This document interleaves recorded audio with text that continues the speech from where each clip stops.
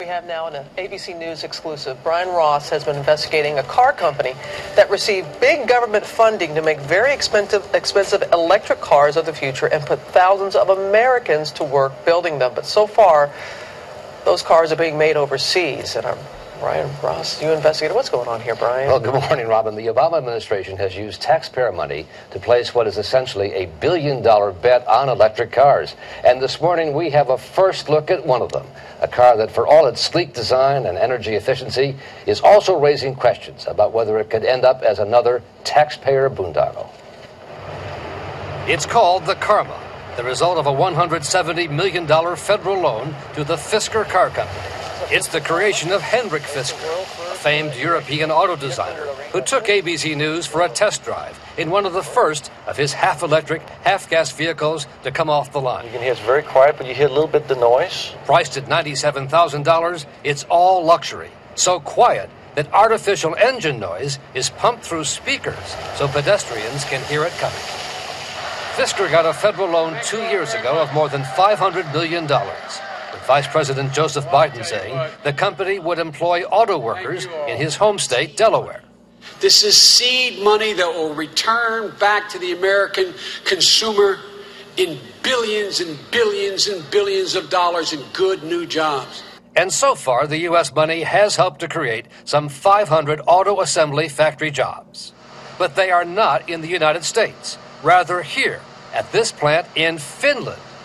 While U.S. taxpayer money is being spent only on American design and parts, Fisker says he decided, with government approval, to assemble his fancy car in Finland because no U.S. facility, he says, would do it, even with so many American auto workers laid off. Manufacturing are in Finland, that's correct, but those are... You think that's a good use of U.S. taxpayer money? Yeah. Fisker says his plan is to eventually produce a cheaper, compact version of the car at the plant in Delaware, where he says there will be thousands of jobs. But the company has had delays and won't start production here until at least next year. Should taxpayers worry about that money, the $500 million plus that has been guaranteed? No, I don't think you need to worry about it. The first Fisker Karma was delivered to Leonardo DiCaprio. And Fisker says as more cars are shipped to the U.S. from Finland, Americans will come to appreciate what he has created.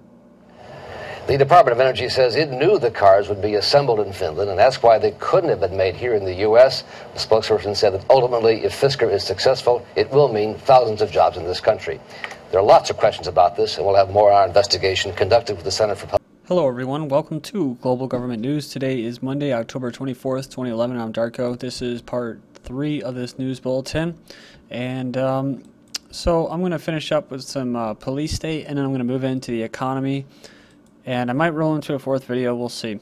But this is my website. If you have not visited, if you have, you've probably heard me say this about 1,000,000 times. But it is www.ggnonline.com. That's www.ggnonline.com. And YouTube is ddarko2012. Come check out a poll. Put in your email address if you want to follow us. Also, I haven't mentioned this yet, but on Facebook, I do have a Global Government News group, so you can go in and check that out if you'd like. The links for all these articles and headlines will be posted in YouTube's video description right underneath the video, so please check those out. A lot of time spent in putting up those links in between these videos. I kind of wish I could just do all at once, but it is nice to have a break. But yeah, anyways, it says here, TSA agent leaves nice note in passenger's luggage, and goes in here, and it says that in an email titled "Hilarious Horrifying," a tipster sent along this picture of a TSA luggage inspection notice that came with extra or sextra special bonus message, "Get your freak on, girl." Quote, "This happened to my friend on a flight on Saturday," the tipster writes, apparently, and quote, "TSA found a personal item in her bag." So anyways, you can go in there and check that out. But yeah, see, and you know, this is...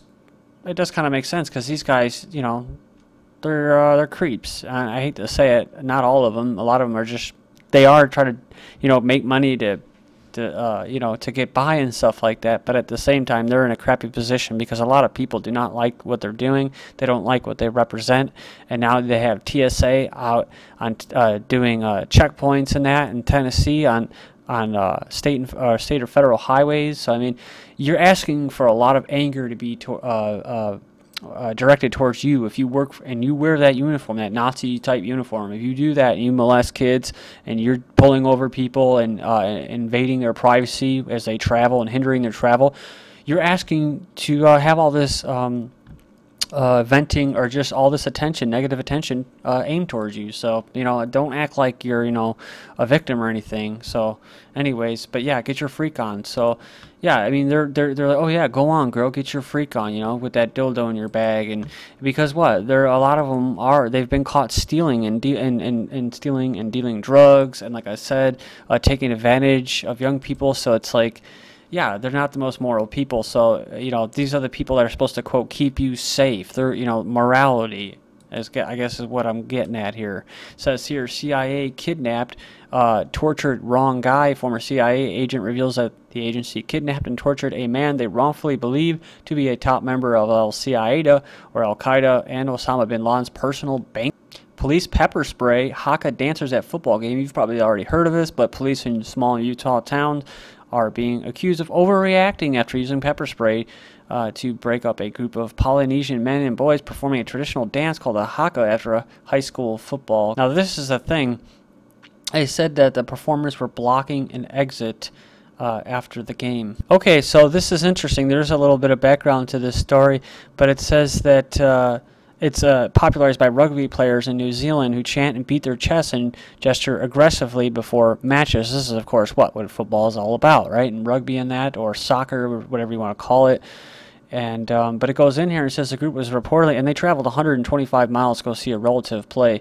And it says the group reportedly was trying to boost the union's morale with Haka as the players left the field. Spectators, coaches, and players told the police that everything was fine and they should let the men perform, Jessica Rasmussen said, but officers asked them to make room and starting using pepper spray. Rasmussen was reported as saying bystanders also got a spray in their eyes and ears and mouths, and he said the police reacted was an embarrassment to the community of Roosevelt, and they went on and said, I've never seen anything like it. It was totally unprovoked. And of course, this is what? This is a police state. This is guys that are probably, have maybe a microchip in them or something. I don't know. They're on steroids. They're getting too many vaccinations. But overly aggressive. Maybe they're getting little testosterone pills in their food or something. Either way, Chile tackles protesters with military draft order. Chile is giving nearly 57,000 18-year-olds 1 month report for potential military duty, saying the government needs to fill gaps in its armed forces because of a nationwide student protest movement.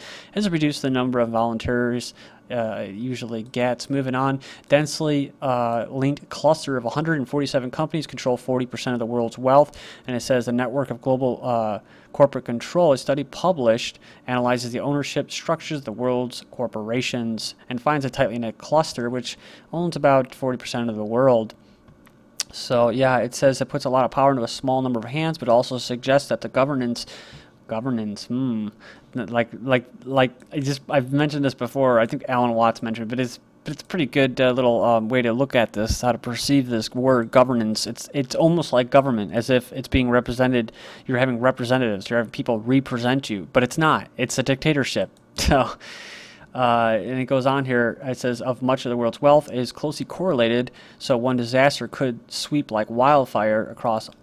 Some more news with the economy. Vatican calls for a central world bank. Remember, the Vatican also said in the Pope that aliens aren't that bad, and there may be aliens invading. And it says here a central world bank to be set up. It says Vatican called on money for the establishment of a global public authority and a central world bank. Who's that going to be headed up by? Satan? To rule over financial institutions that have become outdated and often ineffective in dealing fairly with crisis. So this is very interesting because this kind of chimes into what Zbigniew Brzezinski was saying in that one video on MSNBC, talking about how all these, he calls them all the wealthy millionaire, all the wealthy, but he's referring to millionaires. He's not referring to him and all of his billionaire buddies, right?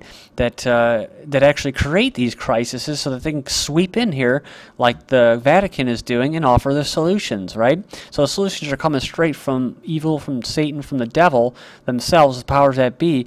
And what are they saying? Well, they're saying they want taxation measures on financial transactions. Well, that's exactly what Brzezinski was talking about, the economic and financial crisis or takeover. And it goes in there and it talks about what? The adultery of the market, talking about possibly the semi-free market or the semi-rigged market. It says revealed behaviors like a selfishness and collective greed and hoarding of goods on a great scale. Now, among rich and poor nations. Now, of course, this is all being done in our names. A lot of people lost their homes. A lot of scamming done by insurance companies, banks, and government officials as well. So, but this is all going to affect who? This is going to affect millionaires and below. So, anyways, and more class warfare. New Euro, it makes me wonder what they're scheming. It says here, New Euro Empire. Remember, we talked about, I didn't talk about, but I mentioned in the Halloween special about the bloodline. Your carbon footprint is really your bloodline, your 666, your, what is it, 6 protons, neutrons, and electrons. That's what it stands for. And so it's not a mark of the beast per se, where you're going to get a chip in there, you're going to have to swipe, whatever. I'm starting to wonder now, it is actually your bloodline, and you won't be able to trade, you won't be able to do certain things unless you have a certain blood type, your carbon footprint. New Euro Empire plot by Brussels. European Union chiefs are drawing up a plan for a single treasury to oversee tax and spending across. So this is what it's about. This treasury thing, huh? Check that out. New bailout fund to increase to 1 trillion euros. So we remember Nigel Farage talking about this, about how it's going to be up to 2 trillion by the end of the day. Eurozone bailout fund will see its firepower increase. In other words, more money stolen from people that haven't been born yet to more than 1 trillion euros to enable it to contain the Eurozone debt turmoil, which is all created by what? The same people. It says here, monster prediction from Bank of America, another U.S. debt downgrade is coming in just a few weeks. We also have heating oil shortage, maybe worse after late orders. Talking about a heating oil crisis in the UK. I've mentioned that before. Luxury back in fashion despite downturn. The market for luxury goods has come back with a bang in the past couple of years despite volatility elsewhere in the market. Kind of like those big electric cars for Leonardo DiCaprio, who promotes what? Oh, man-made climate change. Supersize food choices may be linked to status seeking. So maybe this is what they're talking about by luxury goods going and get a Big Mac. Millions. No, there are a lot of rich people. All that wealth that was siphoned off, that quote to the 1%, well, they're going out and buying luxury items, especially in China. It says millions may still have a mortgage in their 70s as we buy homes later. It's not just buying later. It's that you're a tax slave and you're not really meant to own your house. You're meant to pay and die. That's why they're making the age to retire past almost 70. It's in right now 67, 68, but it will eventually go until you die. White House, which is not bad to be productive, but they want you to be a tax slave till you die. White House uncertain how many to be aided by new housing plans. So a significant uncertainty as to how they're going to divvy this up. It just sounds like a big scam. U.S. companies plan little firing over the next 6 months. And look at this. I wonder who these people are. Firing humans, hiring machines. Jobs cut as global robotics market surges. More jobs predicted for machines, not people. And this is October 23rd. The other one was from August of this year. So as the drones are rising and killing humans, many workers, and of course, the human element of killing is taken out of it, right? Many workers, in short, are losing the race against machines, which is funny because what? It's this, they're talking about this theme of this race against the machine, and oh, an e-book, which is going to be on the Kindle Fire, and then you can go ahead and burn books too as well. Now we're talking about getting rid of jobs in here, but look at this, the technocracy movement. Social movement that seeks to replace government with a technocracy. The movement arose in the early 20th century and was popular in the early 30s when it overshadowed many proposals dealing with, oh, the Great Depression. Sounds familiar, doesn't it? Just like the shit we're going through right now. A nice engineered, fabricated economic, quote, crisis by the same people that are presenting this movement that are promoting what? Oh, this treasury and all this bullshit, global tax and climate change and the Eurozone. Gotta save the euro. Talking about how, you know, politicians, basically people that are supposed to represent people and businessmen, entrepreneurs, well, they're not that smart to be able to handle it. They need to hand it over to what? Ooh, the experts with a philosophy that was assumed that energy was the critical factor for determining economic and social development. And money would be replaced with energy certificates. Talk about finding a job in a technocracy. It states much of the capital equipment consists of highly engineered manufacturing technologies such as computers, robotics, and other devices that allow makers of goods and often providers of services as well to replace people with machines. Now, do you see what the carbon footprint is all about? Getting rid of all those useless eaters. Unemployed workers. 115-year-old electric car gets same name, 40 miles to the charge as the Chevy Volt.